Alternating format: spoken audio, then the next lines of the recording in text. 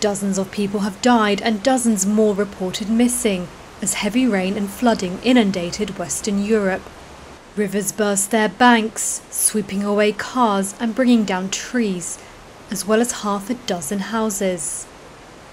Police said at least 18 people had died and 70 were missing in the German wine-growing hub of Ahrweiler after the River Ahr burst its banks.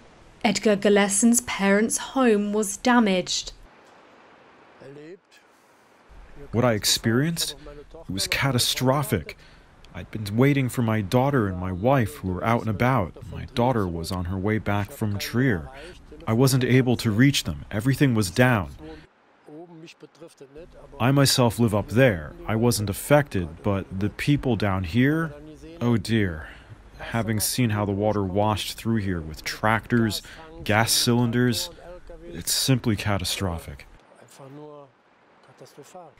Hundreds of soldiers were helping with the rescue efforts, using tanks to clear roads of landslides and fallen trees, while helicopters winched those stranded on rooftops to safety.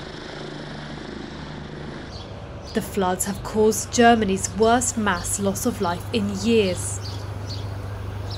Armin Laschet, Premier of the hard-hit state of North Rhine-Westphalia and possible future Chancellor, blamed the extreme weather on global warming during a visit to the area. Torrential rain and flooding also hit other parts of Western Europe. In Belgium, around 10 houses collapsed in Pipinster, and residents were evacuated from more than 1,000 homes.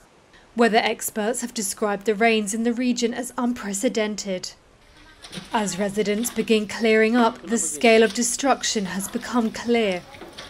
The German Weather Service has warned more heavy rain is due in southwestern Germany later on Thursday and Friday.